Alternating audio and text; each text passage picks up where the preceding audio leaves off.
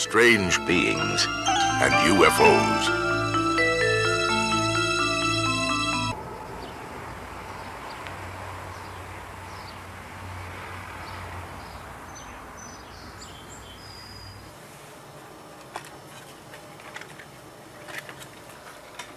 This is a man with a mission to prove or disprove the existence of a legendary creature. This is a cast of its gigantic footprint. Jeff Meldrum, a primate anatomist, is one of a handful of investigators around the world studying these extraordinary clues.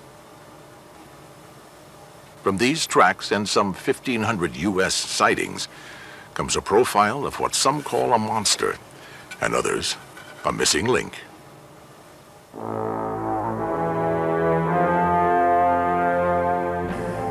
Its height is estimated at between 6 and 8 feet. Its weight between 280 and 700 pounds. The Indians of the Northwest call the creature Sasquatch. We call it Bigfoot. People sometimes ask, could a Bigfoot track simply be a big human foot?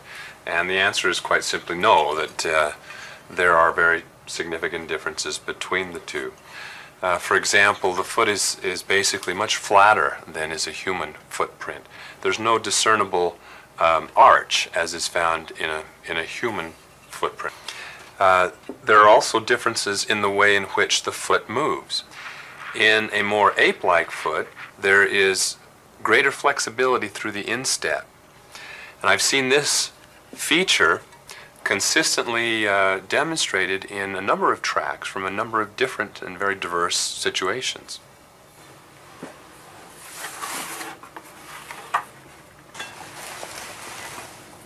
New tracks have arrived at Meldrum's lab, along with a home video from a fishing guide named Rich Gear.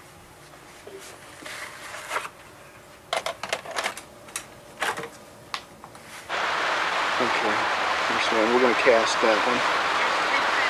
And there's another one right there that's been stepped on by a dog. There's another cast right there. We're headed towards the creek at this point. A long-time tracker of Bigfoot, Gear had come well prepared. He made casts of the footprints before following them deeper into the woods. Something moved and then I looked. And there was another down log 30, 40 foot away on the side of the hill and staring me, sort of bent over, kind of like a linebacker in a football game, head kind of hunched back, looking down around the corner at me, was this furry creature. According to Gear, the creature then fled into the forest. As it did, it left behind a few strands of body hair. Okay. How wild. This is unreal. Gear sent them along to Meldrum for analysis. He just pulled some more out.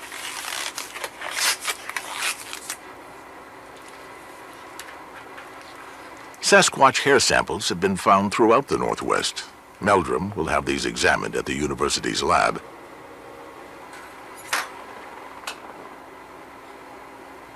Hello, is this Rich Gear?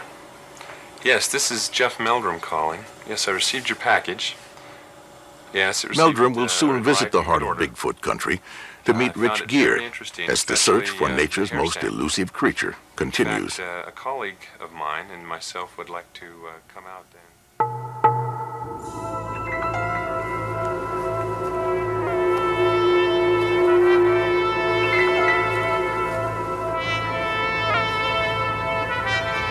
Many centuries ago, no one doubted the reality of monsters, or that a maiden sacrifice might quench their bloody thirst.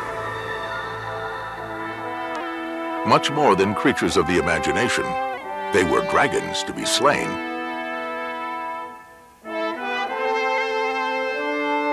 Strangest of all these fierce and fabled beasts was the griffin. With the head of an eagle and the body of a lion with wings, it was a creature that struck terror in the hearts of men. Across the ancient world, people believed griffins were very real man-eating monsters. Researcher Adrienne Mayer now believes she knows why. Legends of monsters often arise in fossil-rich areas. One good example from antiquity is the griffin. The legend began when Greeks made contact with nomads who mined for gold in the vast deserts of Central Asia. By word of mouth, the myth traveled west along ancient caravan routes. As more and more Greeks began to go east toward China over these caravan routes to trade for gold, they brought back more and more reports. The ancient nomads mined for gold in a region rich with fossil remains of dinosaurs. Centuries later, when fossil hunters journeyed to the Gobi Desert, they recovered 2,000 tons of fossils from one species alone, Protoceratops. It's easy to see how this real dinosaur inspired the fable of the griffin.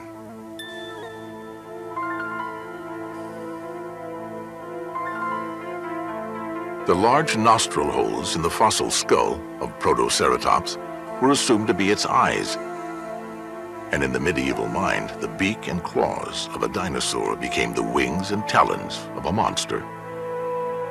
Finally, a myth that endured for centuries can now be put to rest.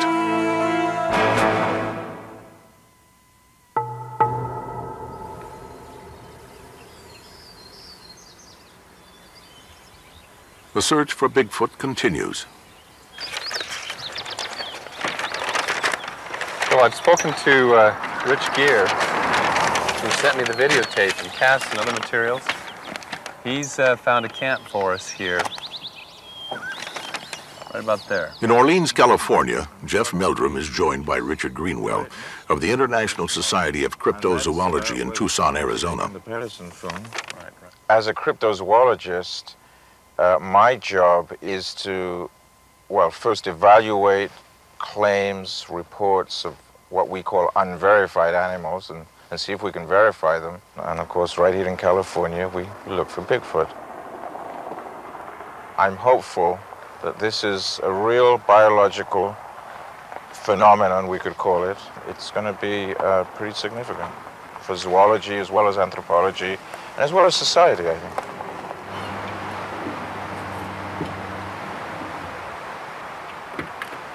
The team's first objective is to follow up on Rich Gear's recent Bigfoot sighting. A seasoned forest guide, Gear will donate a few days of his time to help them search for new Bigfoot tracks. Rich Gear, how you doing? Been doing a little scouting around here, and just not too far over the hill is where the actual Patterson sighting was, and there's a nice little sandbar there, and possibly, you know, we might see some things that might get exciting. You filming your camera, Richard? Yeah, let's Hey. If these investigators do find Bigfoot, it won't be the first time a myth has inspired the search and discovery of a real creature. Here's an example of a bear paw, probably a black bear, a real big black bear. And we see the paw mark here, but we haven't seen the bear. And it's kind of the case with Bigfoot. You do see the footprints, but you don't see the Sasquatch itself. But we can see real clearly that... When we return to the search for Bigfoot, Meldrum and Greenwell will visit a place where Sasquatch left more than a footprint.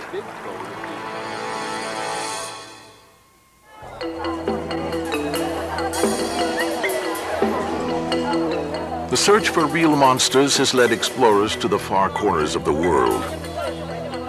In Asia, the dragon is a symbol of creation and destruction. But was it always just a metaphor, a sign?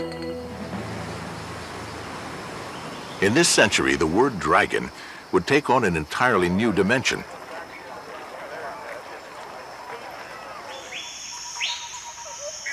In 1926, a wealthy American adventurer named W. Douglas Burden made a 15,000-mile journey to Indonesia. Burden was lured to a volcanic island called Komodo by native reports of large and ferocious lizards.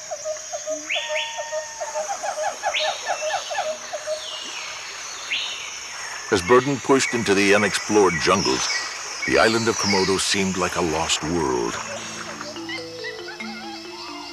After several days of exploration, he set up camp on a 2,000-foot plateau. It was there he encountered a monster forgotten by time. These are the world's first images of the Komodo dragon. Burton could scarcely believe his eyes. It is a real dragon, black as dead lava, whose every aspect speaks of infinite existence.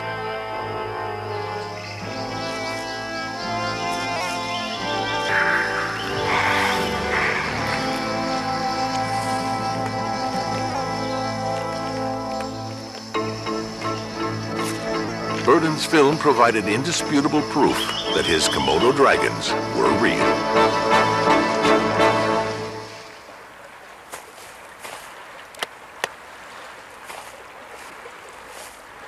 But half a world away, a single still photograph would trigger a monster controversy that continues to this day. In 1934, an English surgeon named Robert Kenneth Wilson stunned the world with a picture taken from the shores of a lake in Scotland.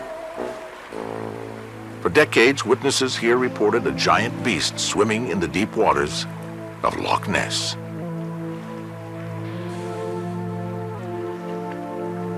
Wilson claimed to have captured an image of the monster in broad daylight. The photograph was a profile of a huge creature that looked like a dinosaur. Nicknamed Nessie, the Loch Ness Monster, provoked claims of fraud by some scientists, but was hailed as a breakthrough by believers.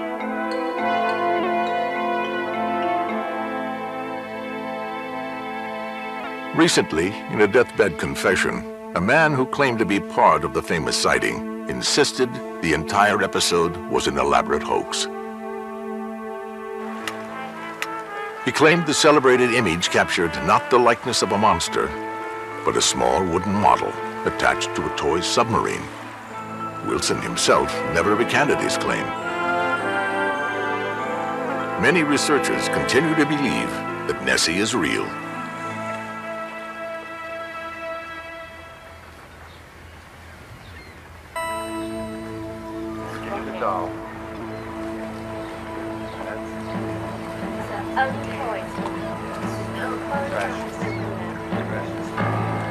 Today, we'd like to think we have conquered our fear of monsters of the deep.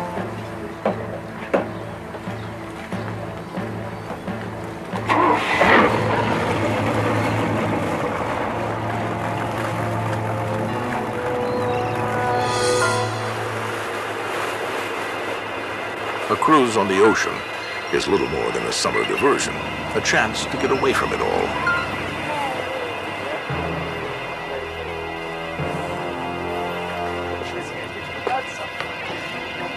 But buried in our primal hearts, the fear of what lies below haunts us still. The ocean's depths are alien territory, a place where nightmares do come true. The farther we fall into the abyss, the darker and the colder the visions. Logic vanishes, and suddenly we spy the faint outline of a monster. I think we need monsters. I think we need scary, uncontrollable creatures in the sea or out of the sea, for that matter, to give us the proper sense of humility, to demonstrate to us that we're not really in charge of this planet and we can't do whatever it is we want. Richard Ellis is the author of several books on the search for new life forms in the sea, many illustrated with his own paintings. The ocean is the largest single environment on the planet, and the largest part of that single environment is the deep ocean. 90% of that is 2 miles deep. So, every once in a while, some mysterious creature is found. Most of the time they're small, occasionally they're large, but there could be almost anything down there that we simply haven't seen.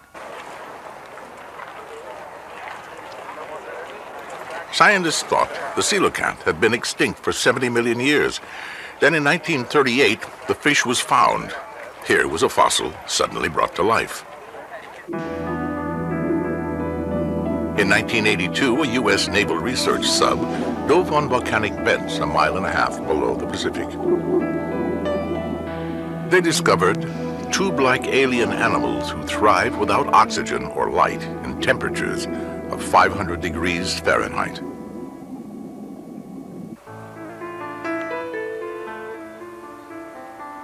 While these new finds intrigue Richard Ellis, the monster that's captured his imagination remains elusive.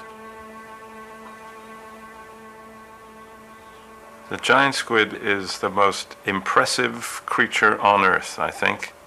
The largest invertebrate in the world is a creature that gets to be 60 feet long, that has eyes the size of dinner plates, that has a beak, a gigantic beak shaped like that of a parrot. In addition to that, it is a gigantic animal that has never been seen alive by any human being. And that, I think, adds tremendously to its mystery. There is also an element of fear. Giant squid have preyed upon human beings. In 1873, a huge squid attacked 3 fishermen off the coast of Newfoundland. When the creature lashed out with a tentacle, one of the crewmen managed to hack it off with an axe. The fishermen not only escaped with their lives, they also got away with the squid's tentacle, absolute proof of the existence of a true monster of the sea. Recently, the dead body of this giant was hauled aboard an Australian fishing boat. If a beast like this attacked the diver, resistance would be futile. This creature's tentacles are nearly 40 feet long. And the largest one ever measured was 57 feet long. It washed up in New Zealand in 1948. So we know they get to be that big. Do they get to be any bigger? Maybe. So far, no one has captured a giant squid alive. But anyone who tries had best be well prepared. Dr. Hanlon studies squid here at the Marine Biological Laboratory on Cape Cod.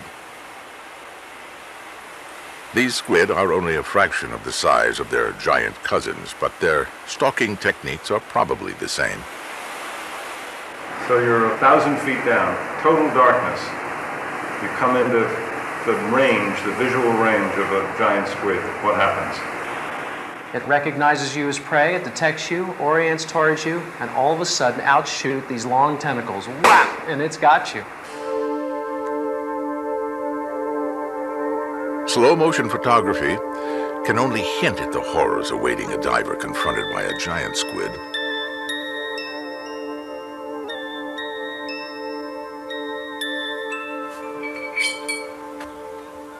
Marine researchers hope to find and capture a giant squid in the near future.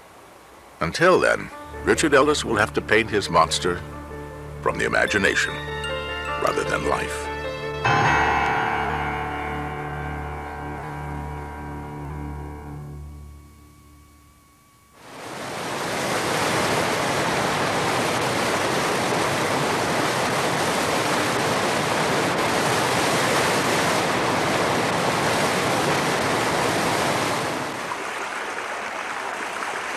Medford Taylor is a photographer for National Geographic magazine. 10 years ago, he crossed paths with a creature that haunts a world of stone and ice. It was 1985. The first joint Soviet-American mountain climbing expedition was in its second week. Americans and Russians were scaling a series of peaks in the Pamir Mountains of present-day Tajikistan. The story was covered by National Geographic, and Medford Taylor was sent to capture the adventure on film.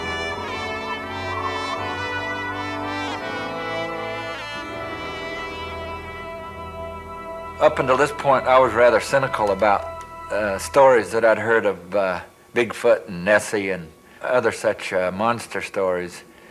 And after actually experiencing an incident like this, I began to question my own disbelief. It was during a lull between climbs that I hiked out from the camp some 2-3 kilometers alone to photograph flowers and fauna around the area. And in one of these valleys, late on an afternoon, I came upon this very large footprint, seemingly by a human, a of some sort, but not one of any size I'd ever encountered. This is the first time Medford Taylor's photos of the footprint have been revealed to the world. Not only did I photograph the footprint, but the more I looked at this footprint, the more I realized that I was seeing something strange, something I'd never seen before. This chill came over me. It was cold. It was always cold in that desolate valley, and there was always a slight wind blowing. But even beyond that, I felt this chill. There was obviously some other being around me in this place. Taylor is certain he was not hoaxed. He had told no one in the base camp, where he intended to hike that fateful day. All I know is that I took the photographs, they're real, and I suppose when people don't understand the reason for something, they walk away from it. And so I suppose for that reason, I put the pictures away in my own file for the last 10 years, and there they've sat. But I still don't have an answer to this.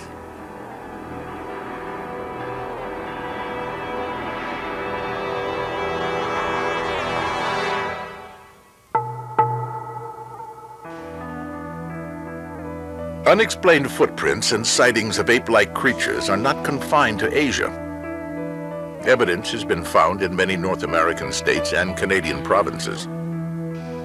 The most frequent reports come from British Columbia, Washington, Oregon, and Northern California.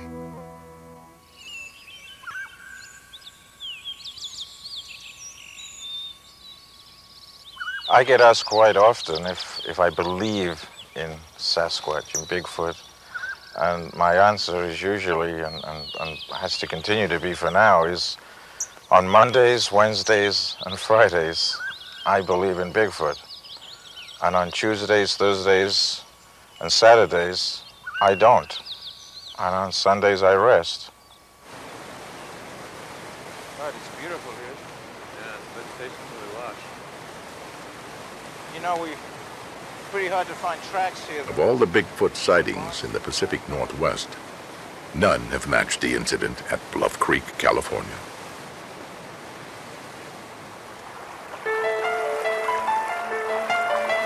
In 1967, two men, Roger Patterson and Bob Gimlin, were determined to bring back proof once and for all that Sasquatch existed. That October, they mounted an expedition to Bluff Creek, a site where scores of footprints have been reported. As they explored the creek bed for tracks, their horses were suddenly spooked.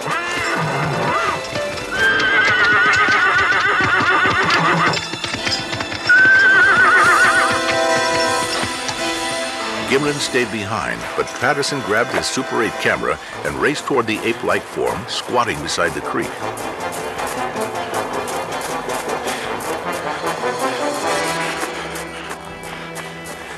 This is the actual scene Patterson shot in 1967. A few seconds of film of what he and Gimlin swore was a living and breathing Sasquatch.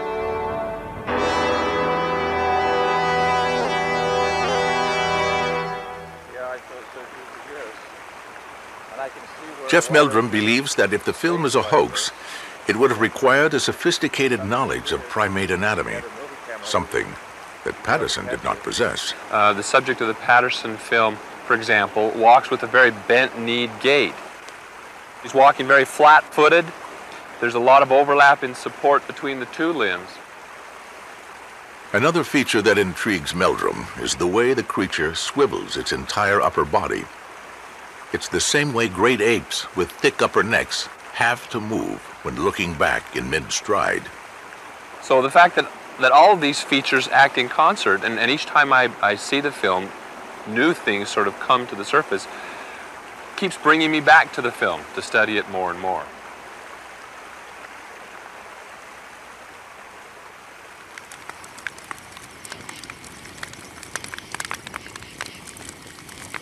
Soon, the team will break off their search for Bigfoot Meldrum is anxious to return to Idaho to learn the results of the lab tests on the Bigfoot hair samples recovered by Rich Gere.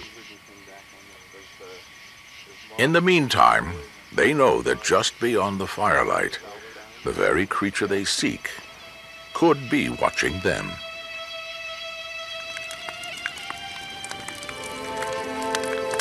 Far above the realm of Bigfoot lies another frontier.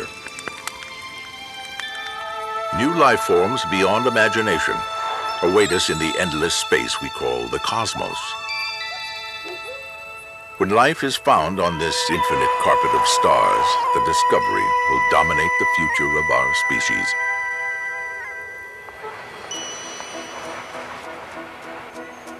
Today, public opinion polls indicate more and more people believe in alien encounters. Witnesses on every continent have reported strange objects in the skies, unidentified flying objects that defy conventional explanation. But most scientists maintain that alien civilizations would never consider space travel as a means of contact. This doesn't sound like the kind of thing that a smart alien intelligence would do. Dr. Paul Horowitz is a Harvard physicist. The cost of a round trip to the nearest star, using technology we could not conceive of actually building, but which is permitted by the laws of physics, would use $200 billion worth of fuel, would use the U.S. power consumption for 1 million years. I think perhaps the most diplomatic thing one can say is the laws of physics do not prohibit space travel, but the laws of economics, in some sense, really do. But proponents of extraterrestrial contact point to a variety of evidence. Photographs of UFOs have been investigated by a host of researchers. And UFOs have been tracked by radar operators who know the difference between weather phenomena and something solid.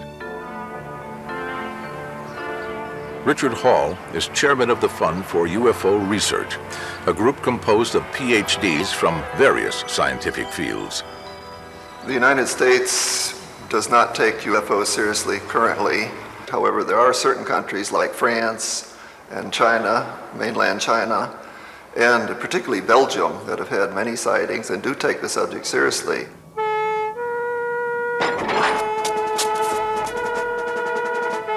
In 1990, there were a whole series of radar visual sightings over Belgium involving state-of-the-art jet interceptors, multiple radars.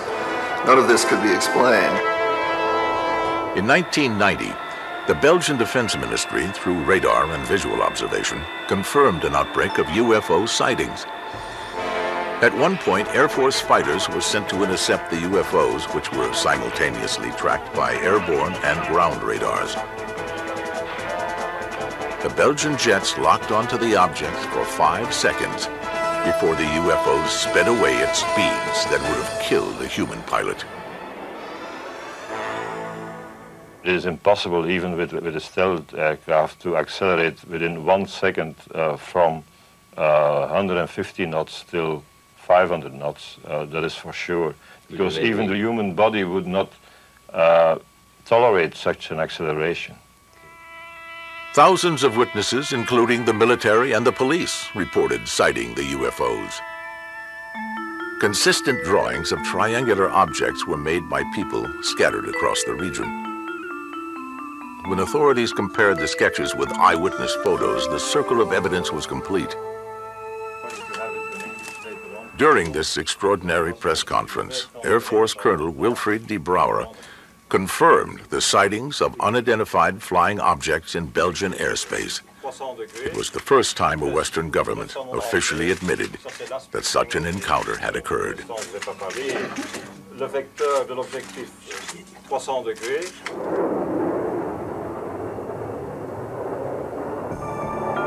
While military pilots as well as U.S. and Russian astronauts have reported UFO sightings, many more have been made by civilians who never gave UFOs a second thought. There's a little sloop sailing north on the river.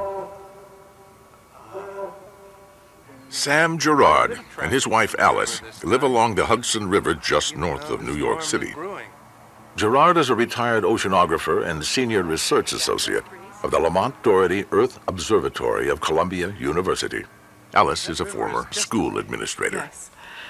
Well, I really didn't know anything about UFOs before this incident. I thought they were most unlikely, and I didn't really believe in people who said they'd seen them until I saw one myself. As a scientist, I was a complete agnostic. If I were to see one, I could then believe in it, but just to hear accounts of their existence was not any scientific proof as far as I was concerned. On March 16, 1996, the Gerards were driving east on Veterans Memorial Highway. At 5:45 p.m., they saw a low-flying object through the trees. We slowed down enough to determine that it was probably neither a helicopter nor a light plane. Sam and Alice followed the object to Lake Tapan, where it hovered in one position high over the water. Sam made this sketch of a UFO covered with flashing lights. You could see these lights even though it was a bright sun from the west and back of us. It looked like a piece of junk jewelry because the lights didn't seem to be arranged regularly. They were sort of bright. They all seemed to me to be like electric light bulbs. That were in the article in the paper that we... Sam Gerard has designed instruments that were adapted for use during the Apollo project to the moon, but nothing in his experience explains the object he saw that afternoon. I can state unequivocally that this was not a conventional aircraft, nor was it powered by any system that is understood even by people with a high level of understanding of technology. Sam and Alice's encounter is the latest in a series of American sightings that began in a period following the Second World War. Clustered around a 2-week period in the late 1940s, reports came in from all 48 states. The modern UFO era began in 1947 when Kenneth Arnold, a private pilot over Washington State, sighted a chain of objects skimming along over the mountaintops.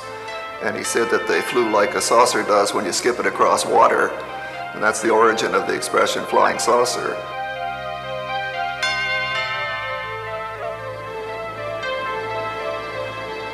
And then there was the Roswell incident, the most controversial encounter in the history of the UFO phenomenon. In July of 1947, a local rancher named Mac Brazel discovered fragments of a metallic material spread over a 1/4 square mile of his land. It looked like a crash site. The fragments were turned over to officials at the Roswell Army Airfield, home of the 509th Bomber Group.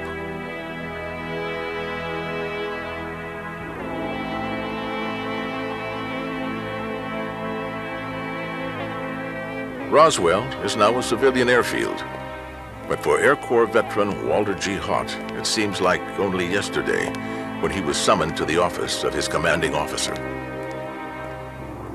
Well, that day of July the 8th, 1947, I was given information by Colonel William H. Blanchard, the commanding officer. Haught, the base's public relations officer, was told by his boss that a UFO had crashed just outside Roswell.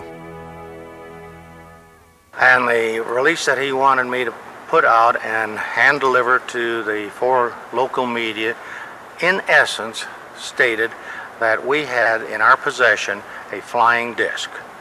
It was being flown to higher headquarters, 8th Air Force in Fort Worth by Major Jesse Marcel, who was our base intelligence officer. While admitting it had recovered a UFO, the military never made mention of any alien bodies. But over the years, several airmen stationed at the base have testified that alien remains were held under tight security in this hangar.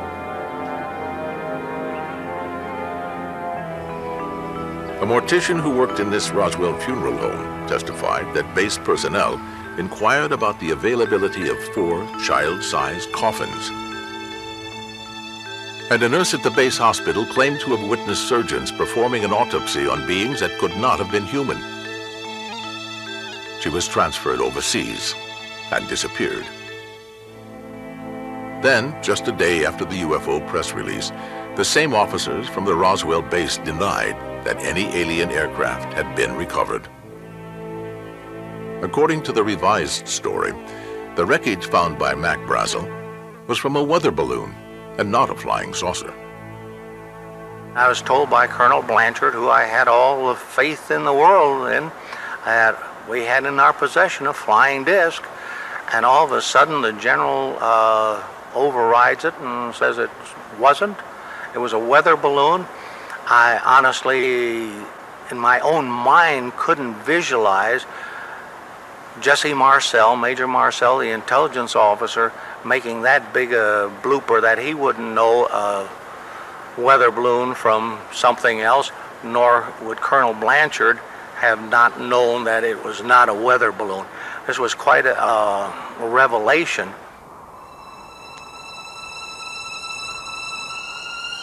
Nearly 50 years later, government officials insist no alien bodies were ever found and no wreckage ever recovered from a UFO crash.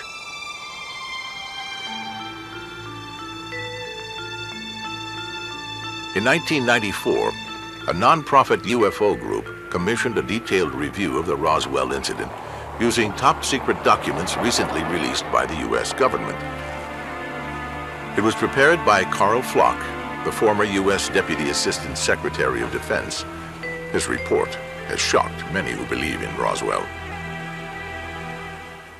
The project that I believe was responsible for the debris that was discovered by Rancher Mac Brazel, and which led to the announcement of the capture of a flying saucer, was a project codenamed Mogul.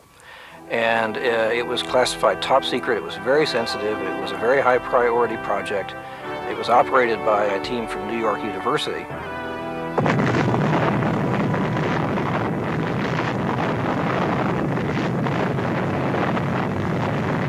Mogul was the code word for an experimental balloon designed to carry equipment high into the atmosphere. Its mission was to detect evidence of Soviet atom bomb tests. According to government records, Mogul balloons were being tested in New Mexico when one of them came down on Mac Brazel's cattle ranch.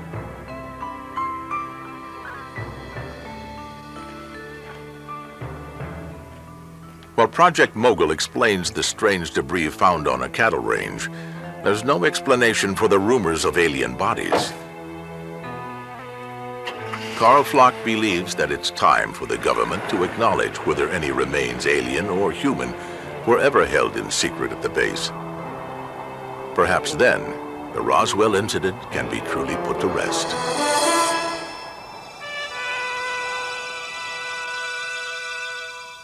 While UFO reports continue to come in from all over the world, one UFO phenomenon would confine itself almost entirely to the English countryside.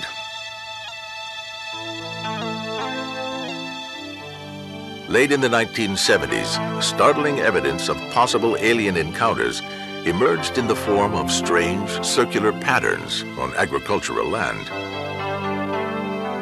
Every summer, more and more of these mysterious circles appeared on crop fields overnight. Speculation grew that the circles were the result of nocturnal landings by UFOs. Scientists and the media descended on the countryside as the number of crop circles multiplied. There's a flattening. They're actually lying flat on the ground, like this one here, and these along here, look. Yeah. They're flat on the ground while there's others growing up right That's again. right. Only in the ring? Yes. Over the years, the crop circles evolved from simple designs to elaborate glyph-like symbols. Some theorized they were extraterrestrial messages. A new branch of UFO study would seek to decipher their meaning.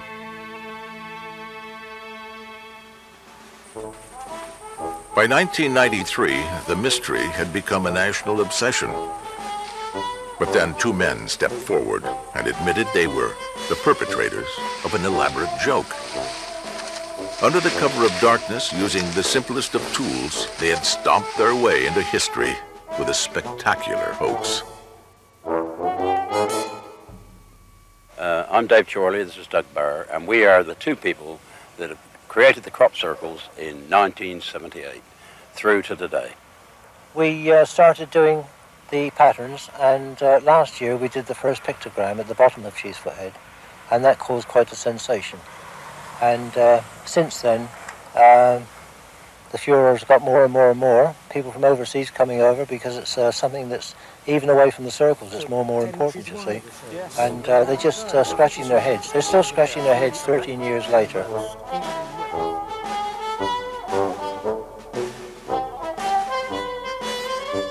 The incident provided the world with some comic relief. But other alleged UFO encounters are more serious and as yet unexplained.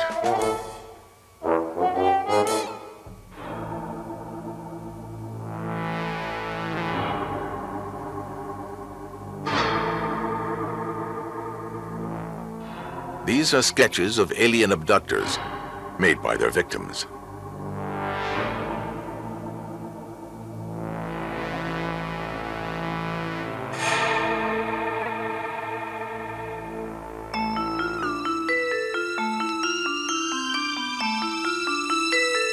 Most report being confronted by UFOs emanating bright and paralyzing lights.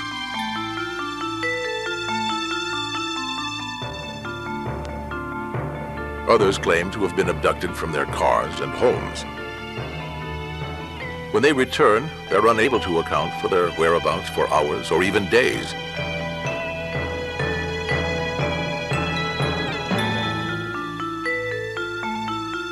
Abductees say they're often restrained and subjected to painful physical tests, invasive procedures focused on sexual organs.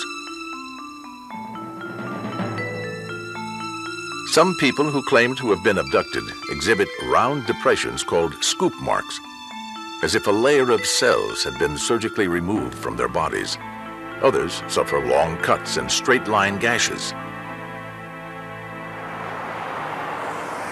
Bud Hopkins has written 2 books on abductions and has interviewed hundreds of abductees. You get very, very few hoaxes because a person is calling you saying, I don't know what happened to me, I might be losing my mind, I don't want you to call back to my house because I don't want my wife to know that I've talked to you, I don't know what's happening, etc. And they insist on anonymity and so forth. There's hardly the motivation for a hoaxer in that. There's no way that you cover yourself with glory. I never thought about UFOs. It never really occurred to me at all about even their possibility until I was 17 and it was in my face and there was no way to avoid it. Chris Hinton is a 42-year-old assistant building contractor in Washington, D.C. He provided this interview in hopes of helping other victims.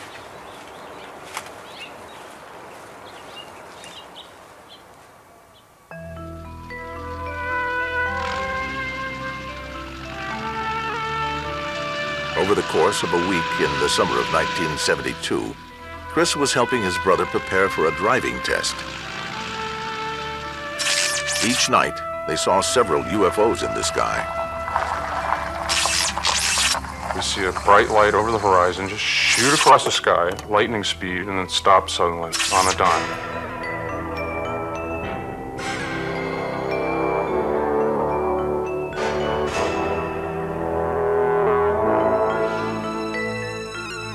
This voice explains, as this light projects off the side of the ship, we're hypnotizing you.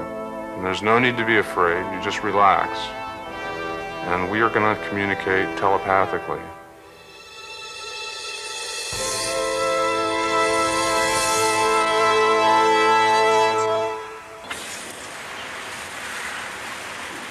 Chris's teenage encounters triggered forgotten memories. Replays of other alien abductions that stretched back into his childhood years. When I was 4 years old, I had been lost in the woods for several hours. And two figures about my size came up, one on either side of me from behind. And they said, "Well, you come with us, Chris."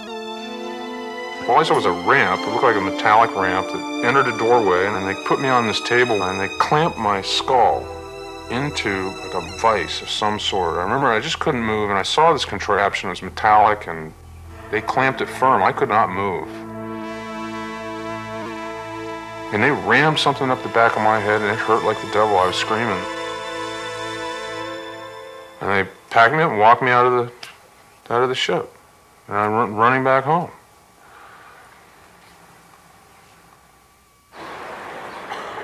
By 1992, stories like Chris's had become so widespread that a special conference was convened at the Massachusetts Institute of Technology to investigate alien abductions. Sponsored by the Fund for UFO Research, it was attended by prominent scientists, abduction victims, and UFO researchers. Studies have been conducted that show that abductees who don't know anything about the UFO subject, they don't know what other people have reported, still will come out with the identical story in exactly the same sequence. But scientists at the conference wanted hard proof. We hear tales of people being abducted. We hear heartfelt stories. These people are clearly affected by what they've imagined or seen or something, but we never get a real piece of evidence.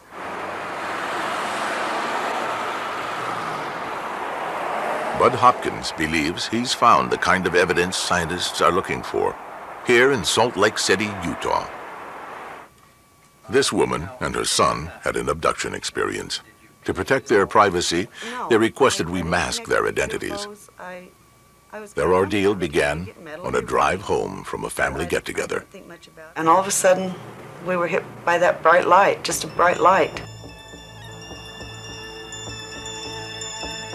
That came from nowhere. I couldn't see the road. I knew I was moving. I looked over at him and I told him, I can't see the road. And that's the last of my memory. My recollection is my mother let go of the steering wheel, and at that point I reached over and grabbed it. I can't remember going home. I can't remember the next day. Like many abductees, memories of intrusive alien surgery began to haunt Joan. A year later, an accident would reveal some extraordinary evidence. I hit my head on the fireplace, and I was out unconscious for about 45 minutes. I woke up and made it to the phone and called my parents, and they came and took me to the hospital.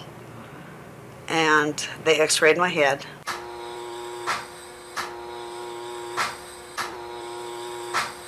Suspecting, I suppose, a skull fracture, yeah, right? Yeah, but there was no skull fracture. It was fine. But the doctor came running through ER yelling, "How did you get this metal in your head?" Well, I had no idea, neither did my parents. I've never had a head injury to where I could get metal in my brain. The radiologist's report indicates an oval metallic object of unknown origin is lodged in the parasagittal region of the woman's brain. The official hospital report goes on to state, the appearance is unusual for an artifact, and certainly the pattern would be worthy of pursuit.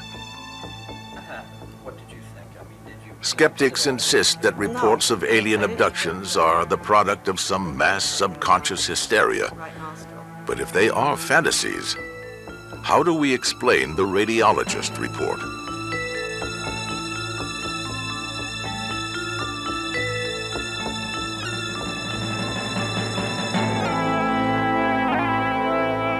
UFO researchers do share some common ground with the academic establishment. Just north of Boston, Massachusetts, the Billion-Channel Extra-Terrestrial Assay, or BETA project, is an ambitious scientific search for extraterrestrial intelligence. A joint project of Harvard University and the Planetary Society of Pasadena, California. This radio telescope is listening for a signal from outer space. Nearly all objects in space generate various kinds of random radio waves. These waves are monitored by BETA on 250 million channels and translated into red and green spikes.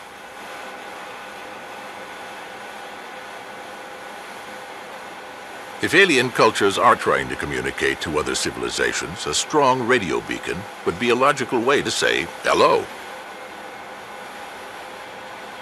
Should Beta spot an unusually strong and steady signal, its powerful computer would peg it as an alien radio beacon. Dr. Paul Horowitz of Harvard University directs the project. Life elsewhere in the universe, guaranteed.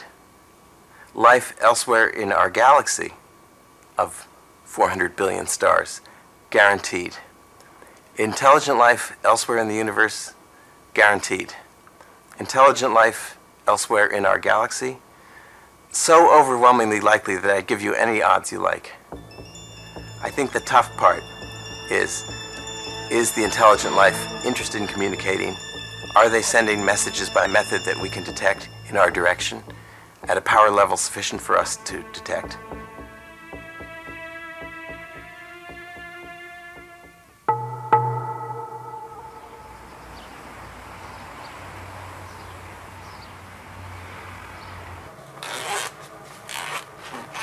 Jeff Meldrum has returned from Bigfoot country to his lab in Idaho.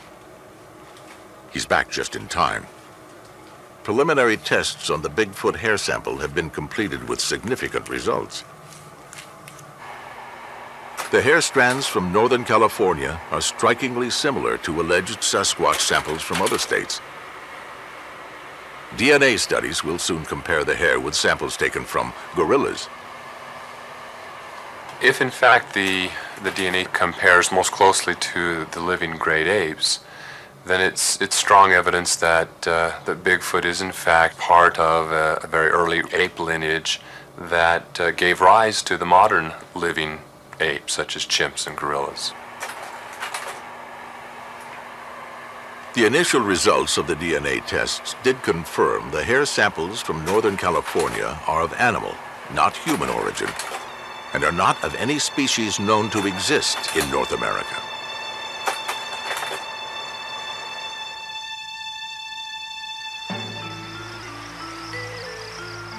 Some believe we will never find Bigfoot because it doesn't exist. They tell us there are no more mysterious creatures to be found on Earth. And yet, we keep finding them. In 1994, a new species of animal is captured in Vietnam. Called the saula, it's the largest new mammal to have been discovered in the past 50 years. That same year, another deer-like creature, the giant muntjac, is found in nearby Laos. In Antarctica, scientists uncover a meteor from Mars. In 1996, they announced that evidence of alien life forms is embedded in its surface. Based on these spectacular revelations, who can predict what unexplained mysteries await us still?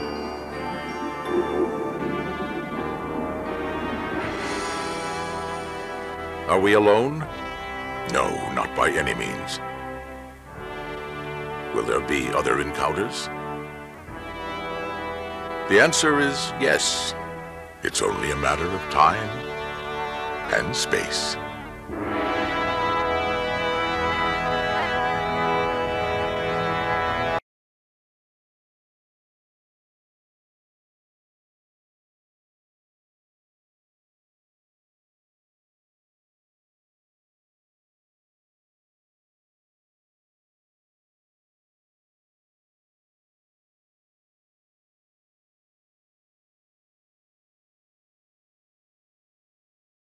Maybe I'm foolish, maybe I'm blind, thinking I can see through this and see what's behind.